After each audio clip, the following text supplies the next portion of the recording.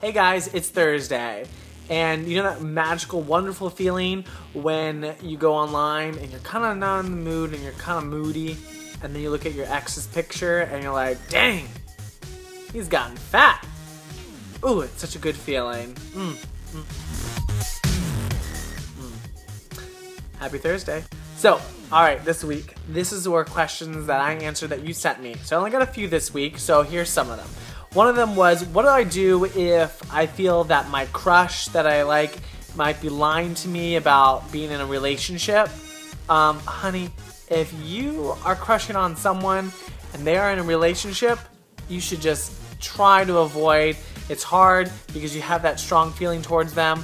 Currently right now, I am kind of crushing on someone too, and they are possibly in a relationship. I'm not really quite sure.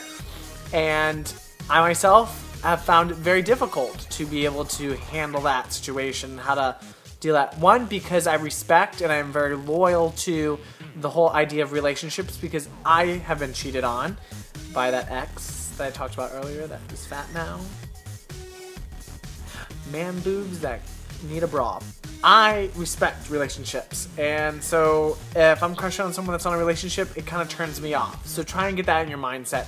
If you can't do that and you can't separate that, then maybe you need to separate yourself a little bit. And even if that friend or that crush kind of asks, hey, why are you even kind of distance? Maybe you need to be honest with them and just say right now maybe a friendship might not work. So moving on, next question is, I get this question a lot of times because I once considered myself bisexual, is how do you,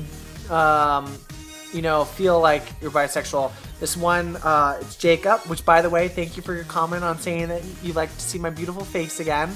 You're gonna make me blush. Now, sometimes it's difficult because sometimes you might have gay tendencies, yet you still like women. For me, I think I held on to the idea of liking women because I felt like that it was the normal thing. That's what society wanted me to do. That's what my parents wanted me to do. That's what my friends wanted me to do. I wanted to do everything what my friends wanted me to do, but not me.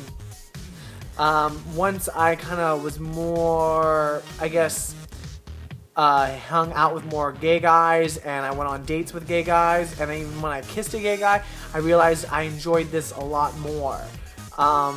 Still, I do appreciate women. I appreciate them sometimes 10 times more than guys. I think women are beautiful, and hey, I love boobs like any other guy.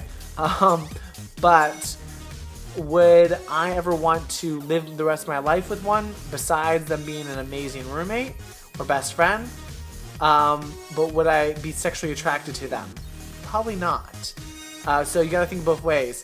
You might have great best friend tendencies, but could you see yourself kissing them? As a friend once said to me, Zach, do you get excited when you see them? Like, yeah.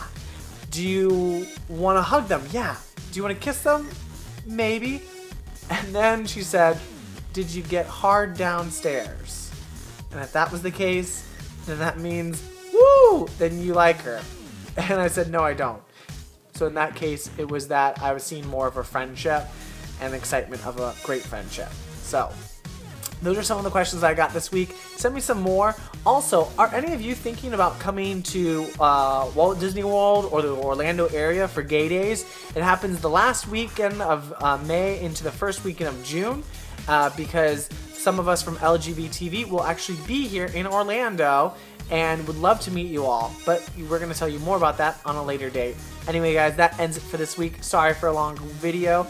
Send me your questions in next week, and next week we're actually going to do a topic.